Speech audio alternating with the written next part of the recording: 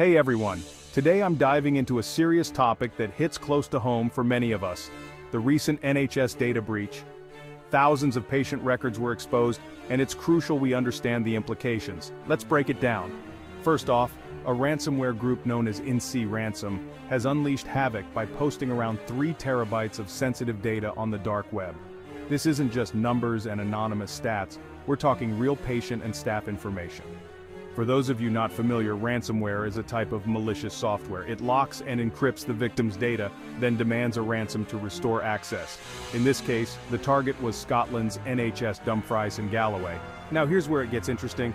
Despite the severity of the breach, Ciaran Martin, the former chief executive of the UK's National Cybersecurity Centre, urges calm. He points out that although this breach is severe, incidents like these rarely lead to direct harm to individuals. However, that doesn't mean there are no risks. It's a harsh reminder of the vulnerabilities in our digital infrastructures.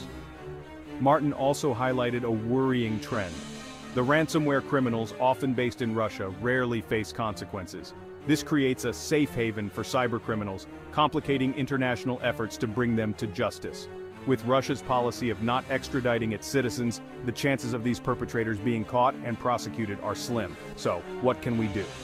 First, be vigilant. If you suspect your data might have been compromised, monitor your accounts closely and consider credit freezes or alerts. Educate yourself about phishing scams, as these often follow major data breaches. Moreover, this incident underscores the need for stronger cyber defenses. It's not just about protecting data, but also about creating a robust system that can prevent, detect, and respond to these attacks more effectively.